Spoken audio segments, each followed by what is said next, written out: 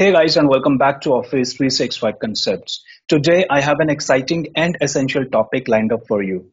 In this video, I'll guide you through the process of integrating Sophos with Exchange Online so that you can ensure all your incoming and outgoing emails are thoroughly scanned for any potential threats. When we create a Microsoft 365 tenant, we get Exchange Online Protection by default. Exchange Online Protection or EOP scans all incoming and outgoing emails, and it protects our organization from receiving or sending spam, malware, or any other malicious content.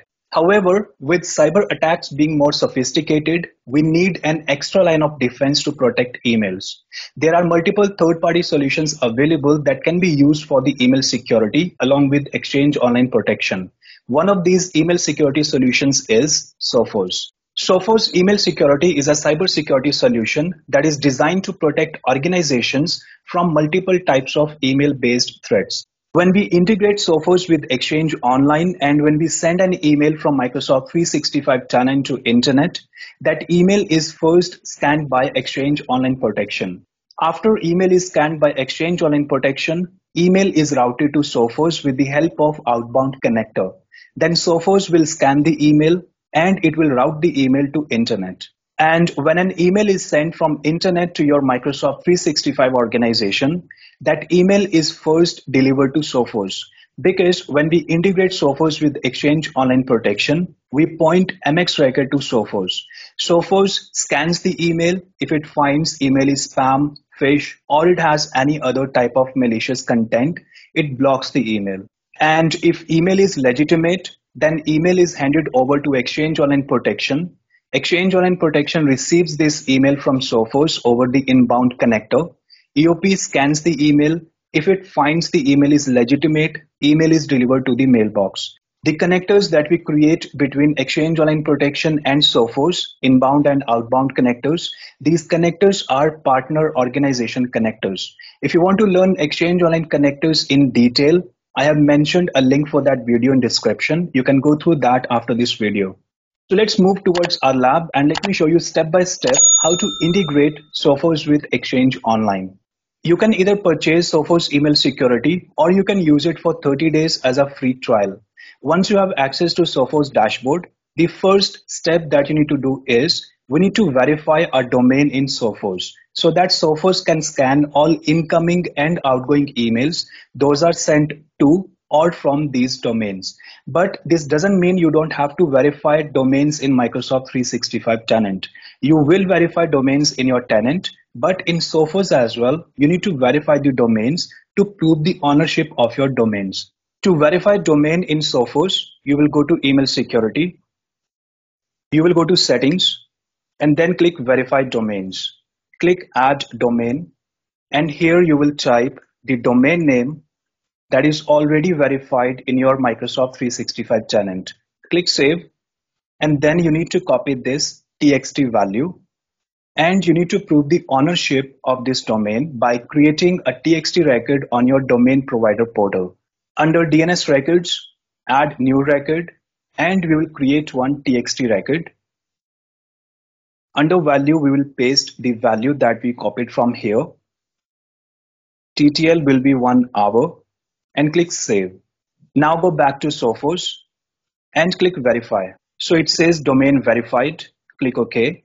If you get an error, wait for some time and click Verify again. So we have proved ownership of this domain in Sophos, and let me show you the same domain in my tenant also.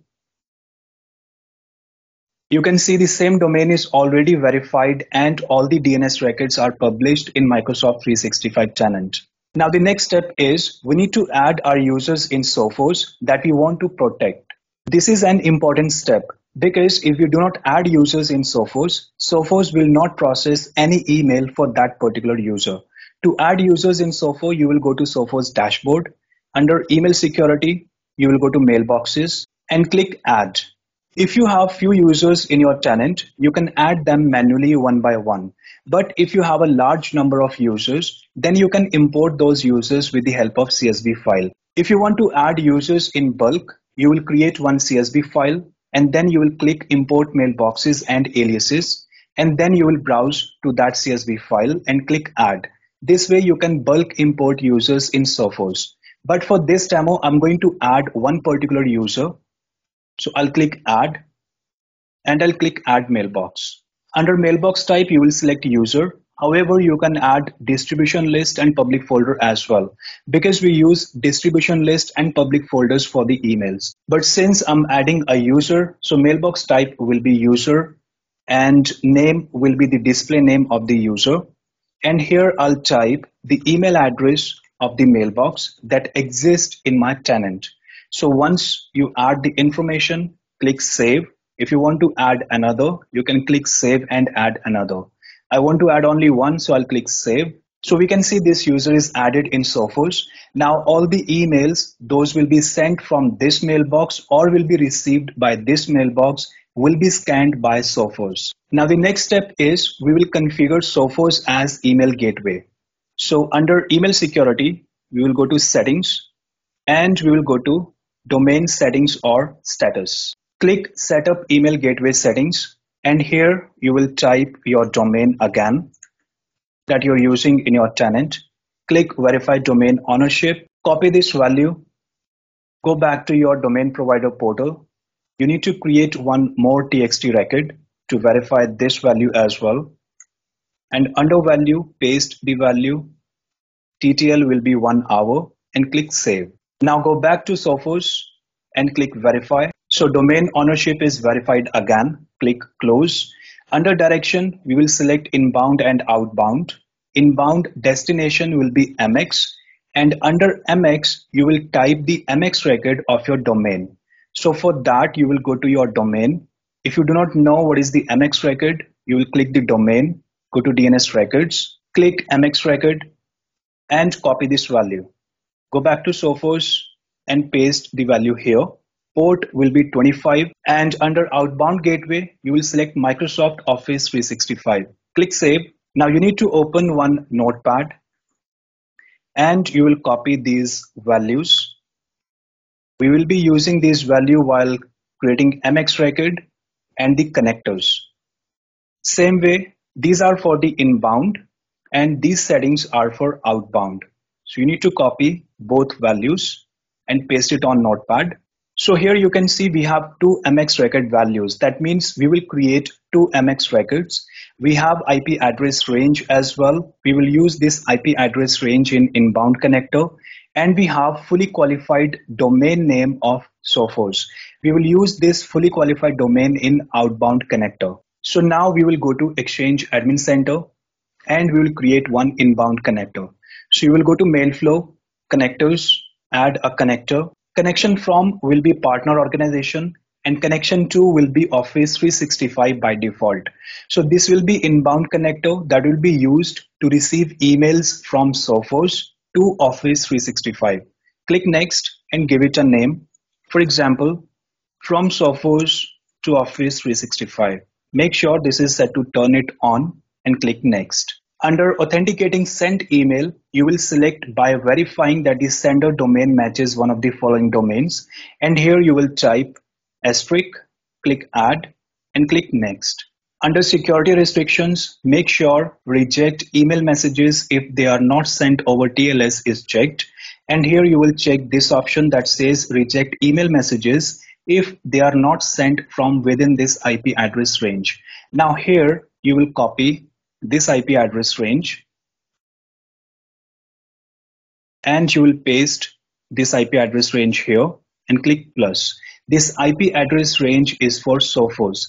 It says reject email messages if they are not sent from these IP or these IP address range. So once you add the IP range, click next, review the connector and click create connector. I will share this IP range with you in description. You can copy it from there.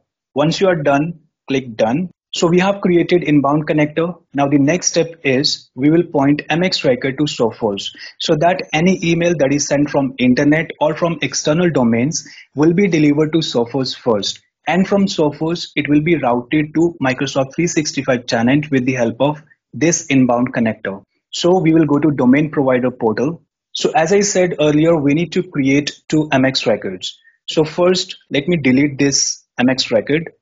Click add new record select MX, name will be at, priority, you can give it 10 or any value. Go back to Notepad and copy the first value and paste this value here. Select TTL 1 hour, click save. Same way we will create one more MX record at, this time priority will be 20, and copy the second value for MX record, paste the value, TTL will be 1 hour, click save.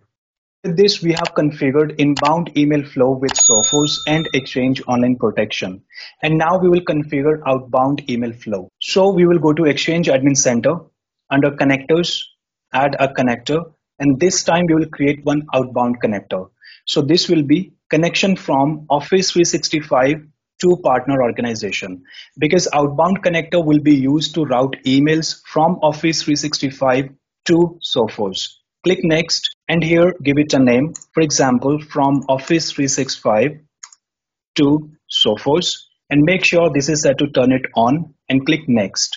Under use of connector, we need to specify what sort of emails we want to route through Sophos. Here we have two options. When I have a transport rule to redirect emails to connector, or I can simply specify my domains here. You can create a transport rule. You can specify conditions like if email is sent from this domain of my organization, I want to route these emails through this connector. So I can route only specific emails through this connector. But if I want to route all outgoing emails to Sophos, I can simply add asterisk, click add, and click next. Under routing, you will select route email through the smart host, and here you will copy this value, the fully qualified domain name of Sophos, and paste this value here. Click plus and click next. Under security restrictions, make sure TLS option is checked and you will select any digital certificate including self-signed certificates. Click next. Under validation email, you will type an email address of any external domain.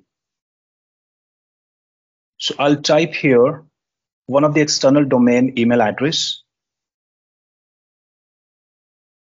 Click plus and click validate.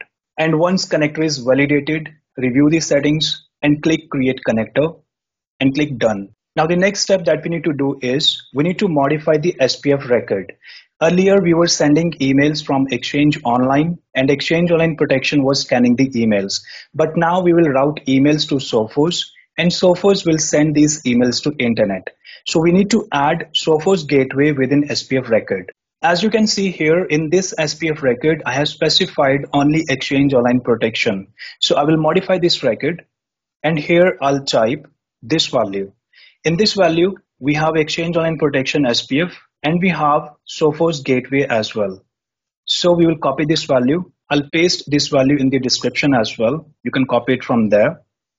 So let me modify this and click save. So the configuration is almost done, but there is one more step that we need to do.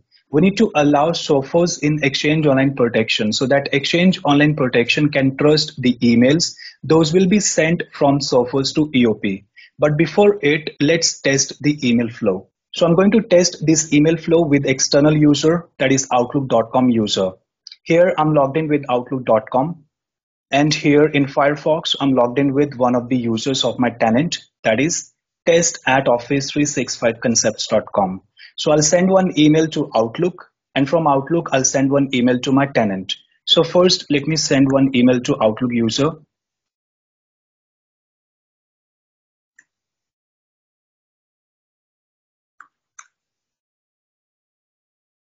Click send, and let's send one email from Outlook to my tenant.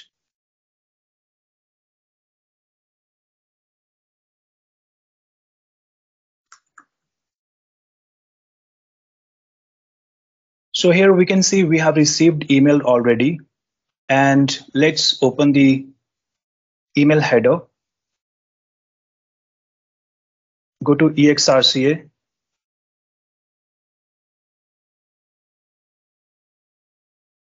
And go to message analyzer.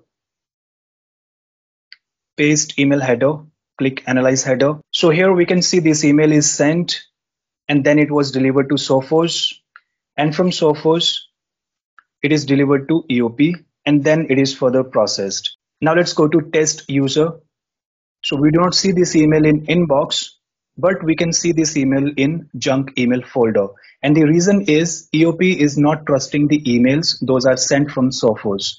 If you'll go to email header of this particular email,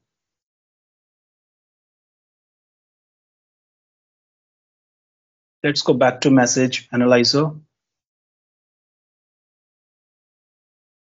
Now here we can see this email was sent, then it was delivered to Sophos, and from Sophos it was delivered to EOP. Now the emails those are routed from Sophos to EOP are going to junk folder.